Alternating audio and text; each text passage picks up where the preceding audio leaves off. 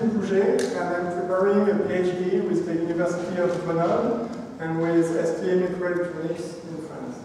So for this presentation, I will talk about the debugger support I developed to support parallel component-based application in embedded system based on GDB Python interface.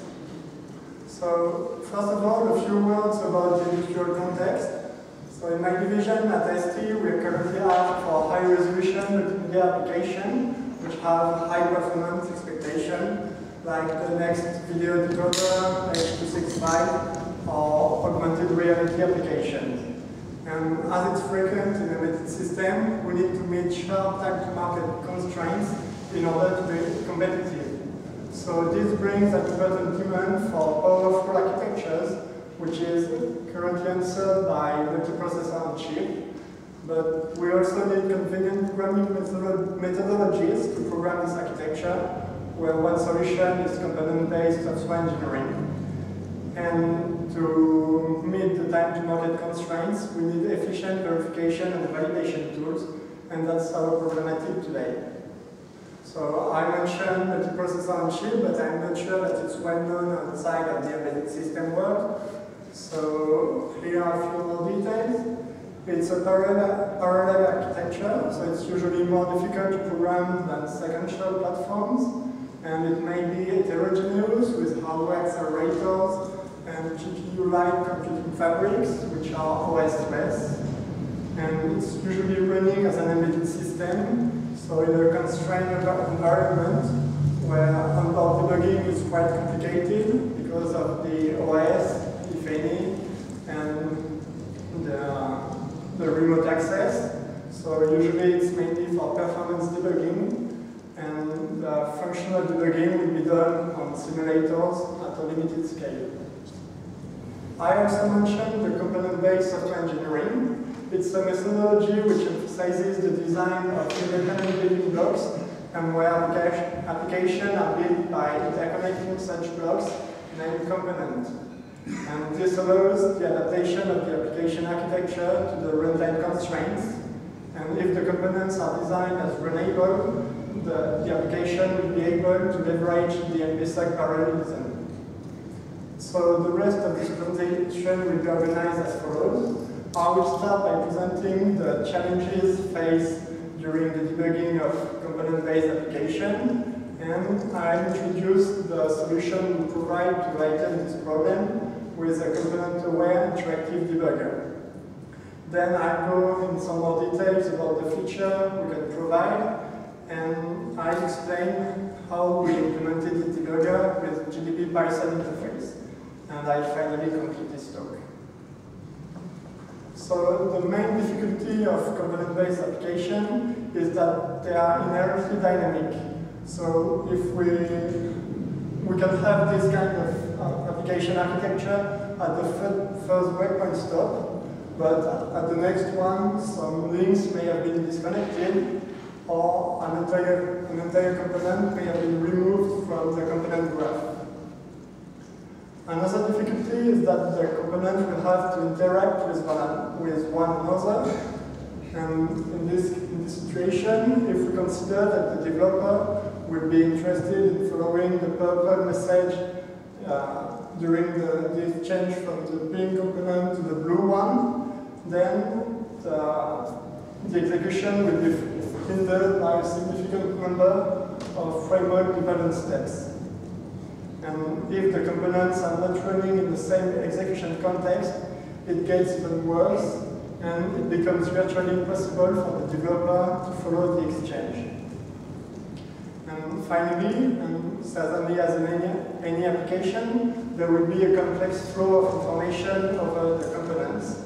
So here, if we consider the green component to be faulty and correcting the messages it processes, then an application architecture reconfiguration may occur between the correction time and the crash time.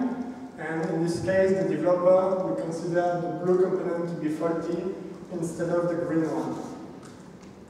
So to lighten this problem, we propose a component-aware interactive debugger, where the main objective is to bring debugger closer to the programming model.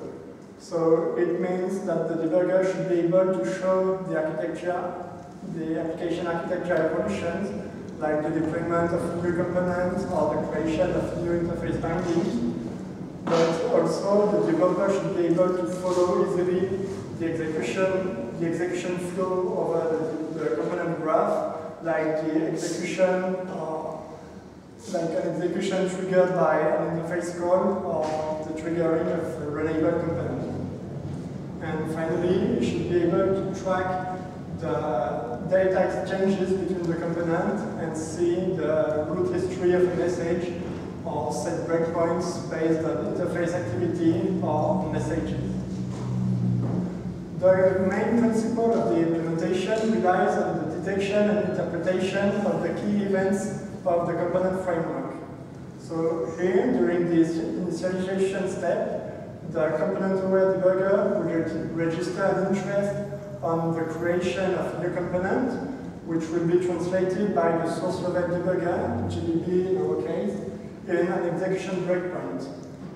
And the same applies for interface binding events and component execution.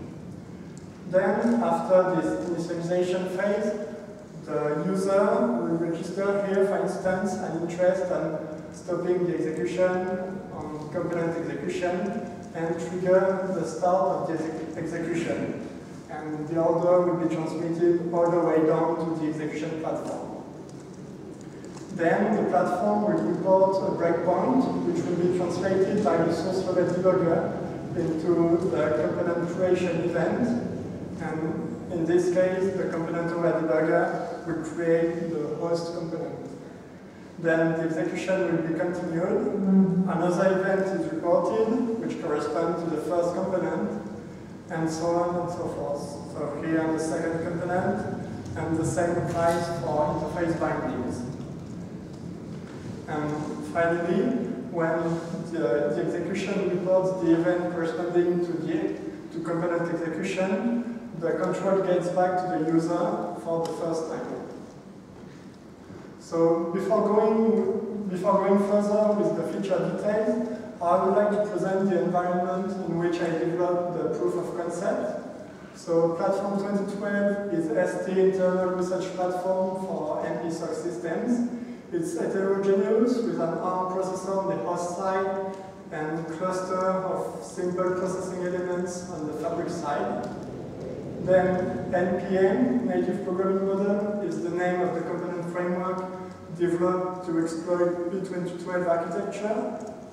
And it provides the communication component as well as the interfaces and an API for the host to control the deployment of the components.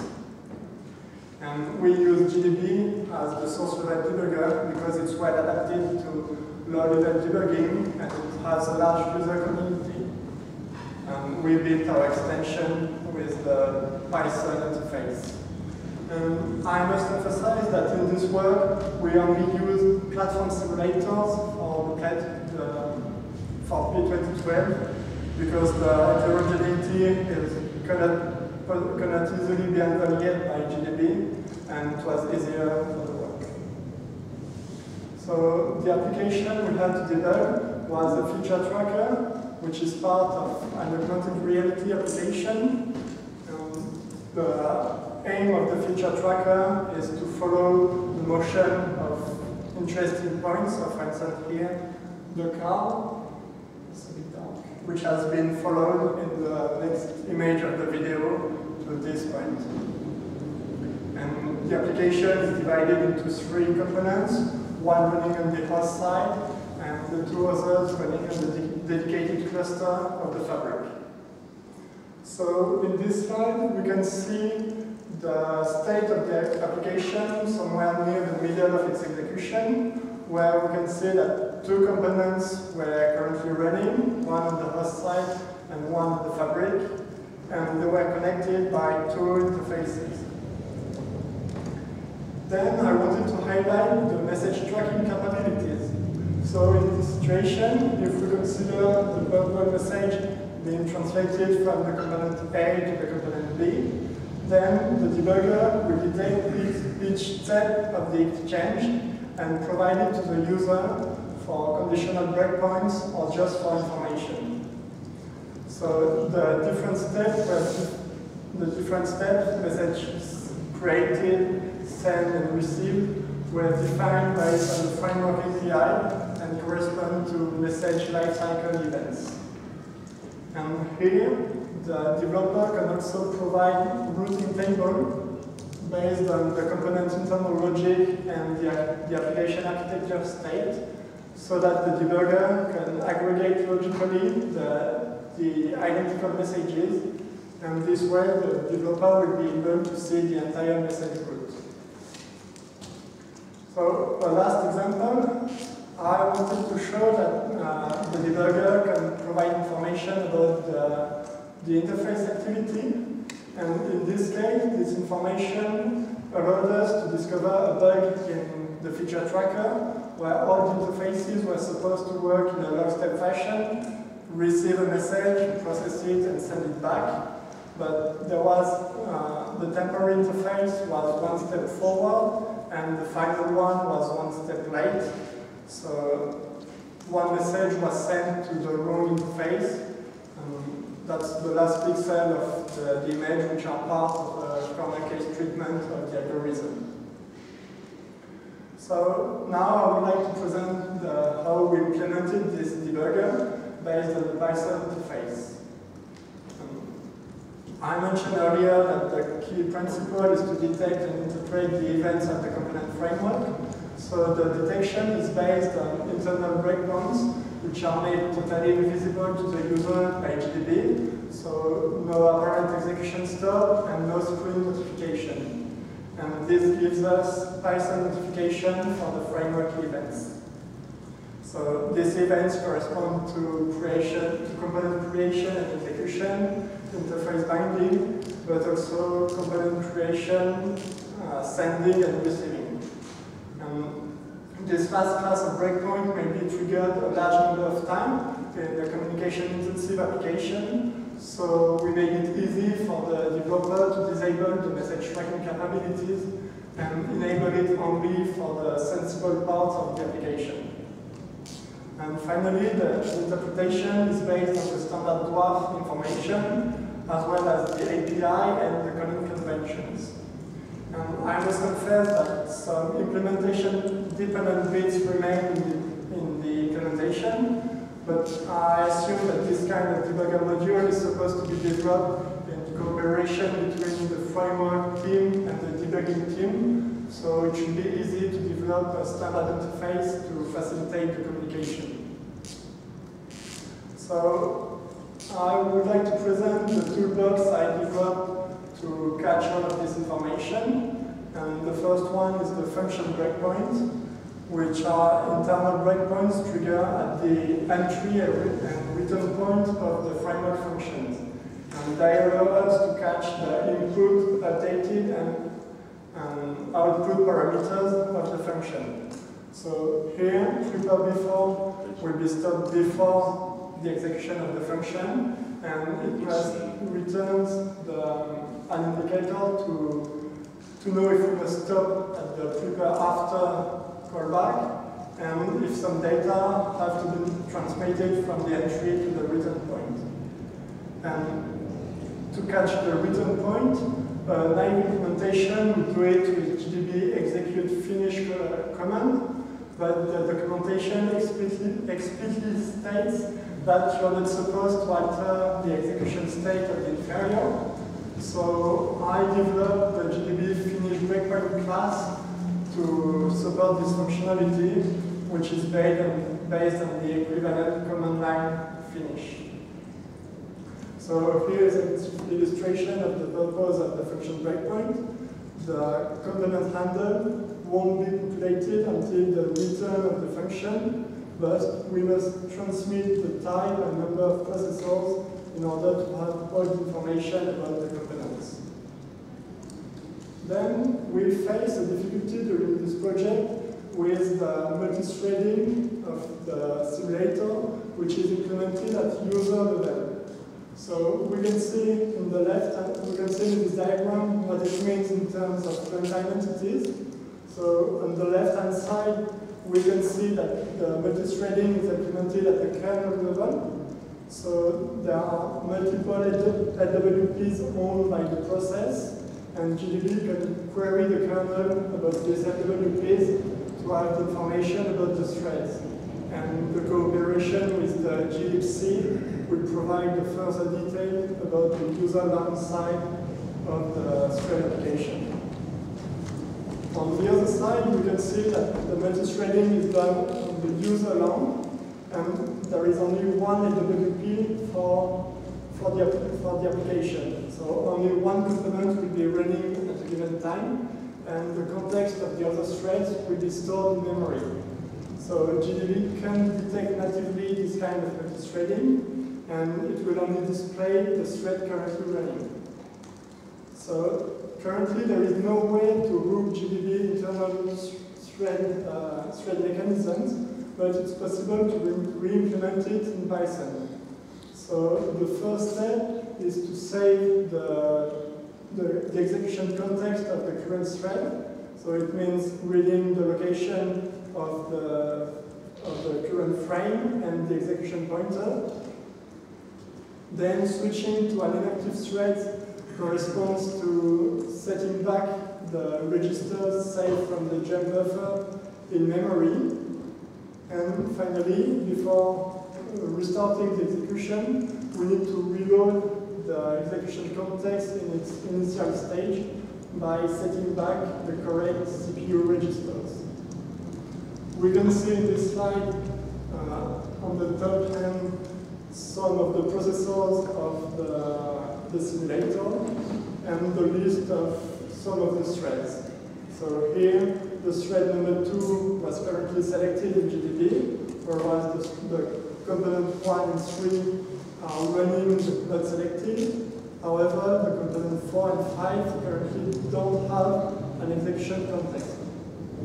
So if we switch to an inactive component, then the backtrace will show that this component was unscheduled while it was fetching its next buffer. So this threading mechanism is far from being perfect.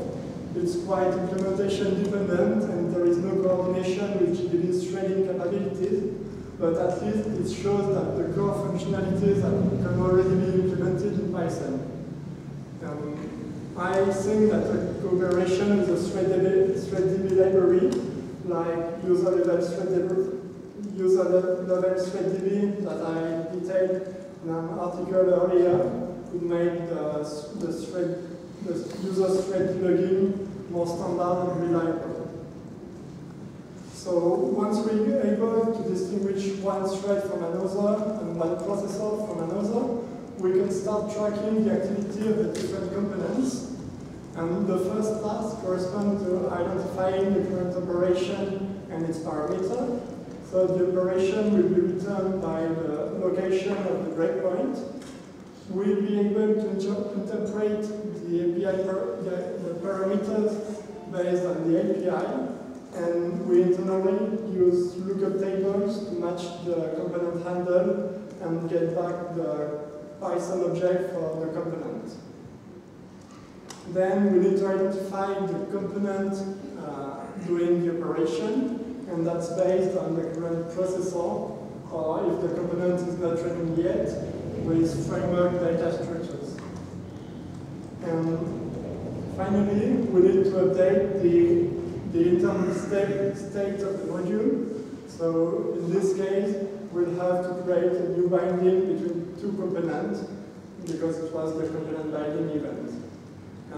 Before restarting the execution, we need to check for user breakpoint to decide whether we need to stop the execution or not.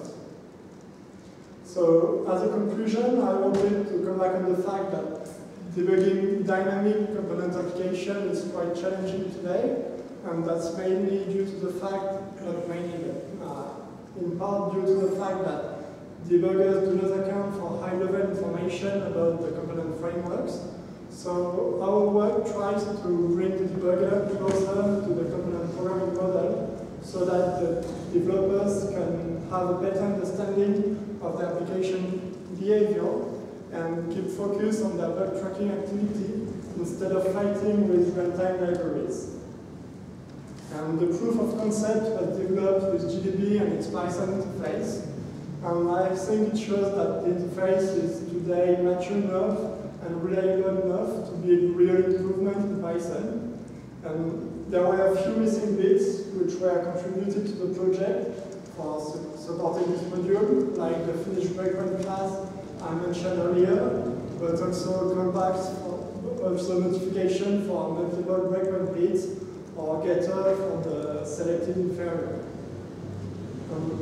We believe that programming model-aware debugging is an interesting direction which was being further investigated, and we'll try to apply it with OpenCL for GPU programming and data flow execution model.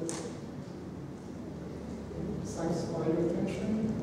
If you have any questions.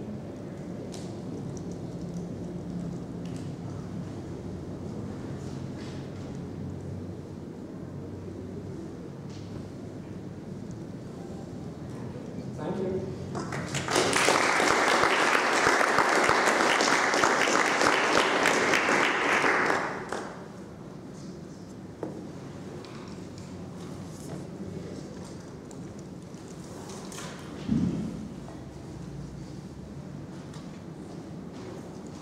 Yes, I have one. Is this publicly available? Sorry? Is it not publicly available? The problem for the availability is that P2012 and that's internal stuff which are not public. So for my work, we can talk about it later if you want. I need to see with my boss how we can support it.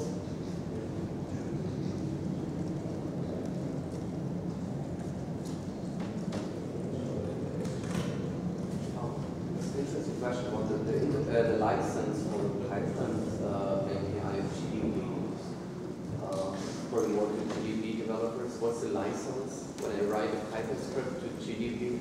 Yeah, that's a good question. I don't know the answer. You don't know the answer? No. Well, this would be nice if this were somewhere more friendly than making the Python script GPL default. I've been asked this question before, but I haven't had an answer. Okay. I guess if there's a problem, we'll notice. Okay. I'm not very involved in Python.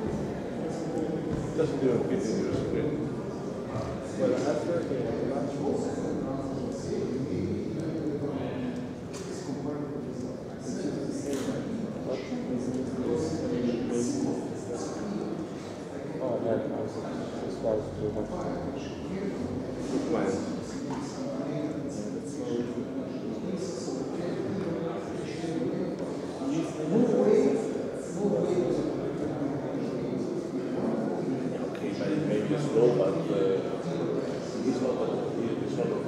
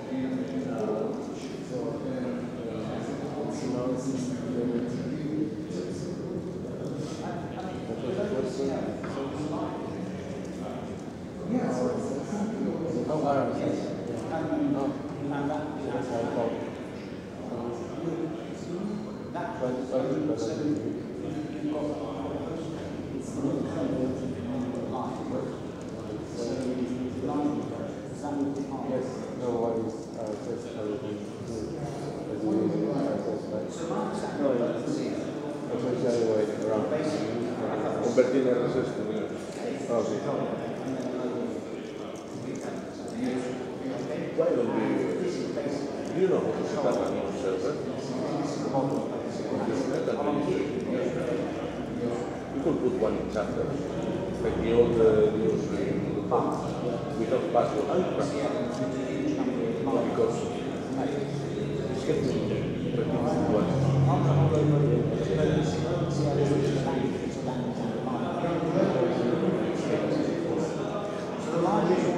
You have put in chapters, no?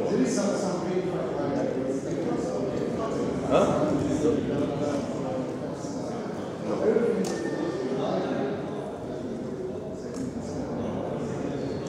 So if this makes a line, you go back up to the post. Well, it's your fault. It's your fault, eh? But they will not. Who knows how to set up? Do you know news? I need to look up at least once since I've looked at this. From my understanding, We use all that. yeah, as long as this is Okay, let me see. No, fine. No, we can use this INN or okay, let me check.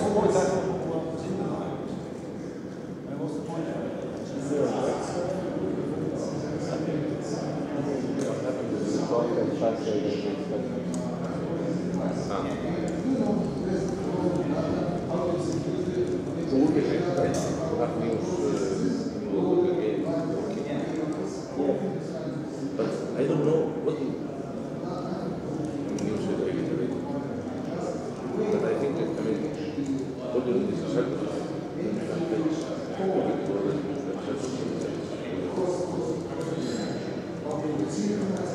Oh, that's a breakdown. Half an hour.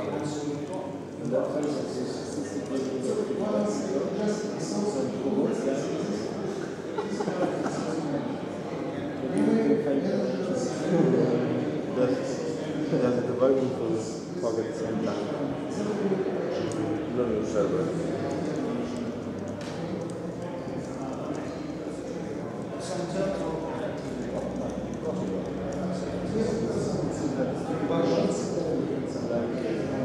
We need to create a program file. There is a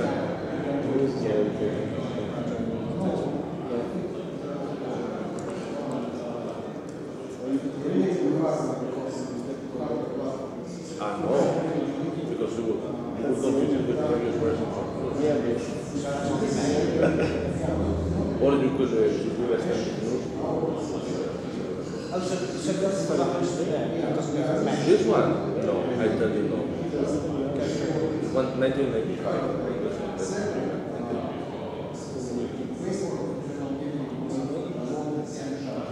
Yeah, I know the thing.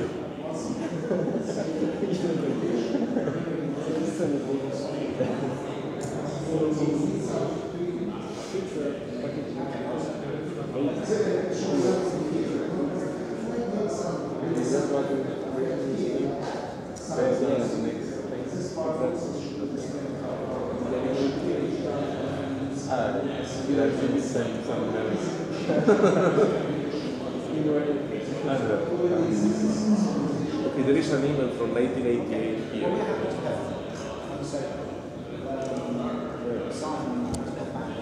Kim Fence was.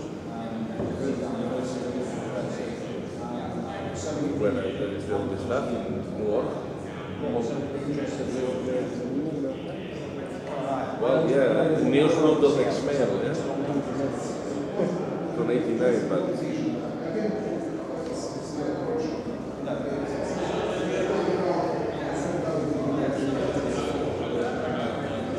I don't know. I feel like vandalization should be the alias. You always understand that, right? I assume that's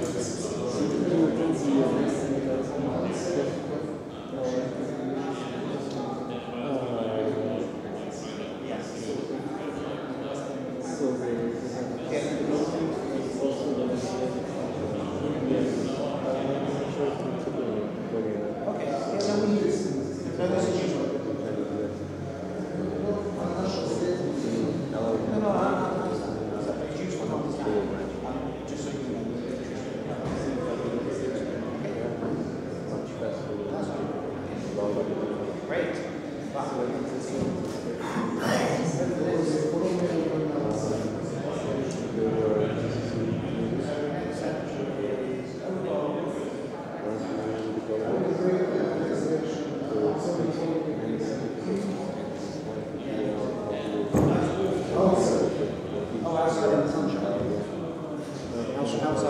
were mentioned, and getting the errors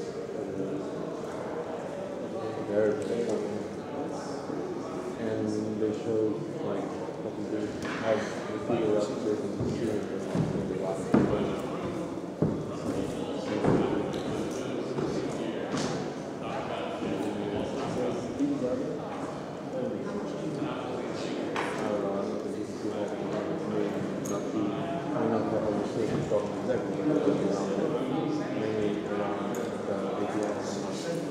very clear. There was one example of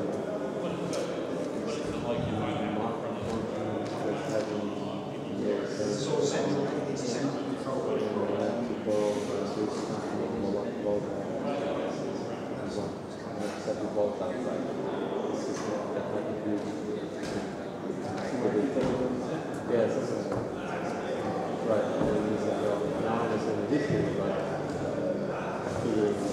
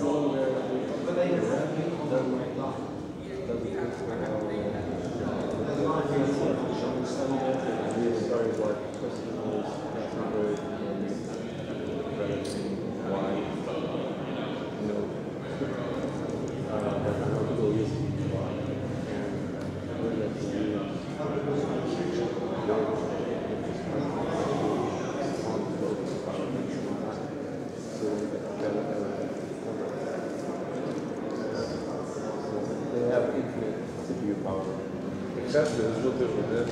So, and a very good network as well. Yes, so they found out the GCC use And are they not fixed of the that better? A little bit more. yes, it's not more simpler. It used to be like one release or two ago compared to yeah, it was very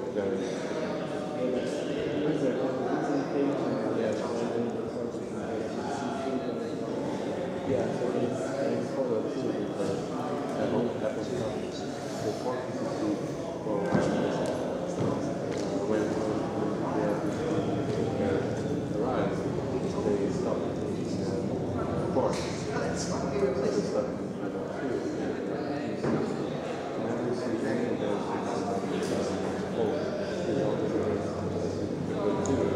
Which is not fair.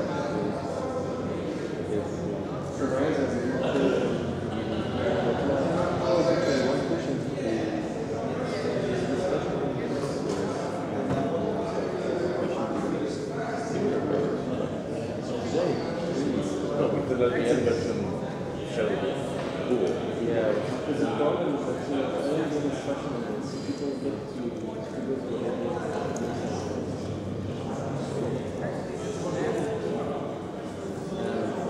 those are really good, close it off and have a comparison nowadays with for that same time is very fair. Some things will be better, some things will be obvious horrible about nothing. But the thing is, the TCP page is fair. It's compared to the Which is the good thing. I mean, it's the right thing to do. yeah, we're not talking. Exactly. People is not anyone thinking about what they are doing. You will see that there is There are lots of people that still are. yeah, okay. Yeah, but someone pushing for it because it is school. It doesn't matter. Whereas the information has been on it doesn't matter. It's school. What matters is school.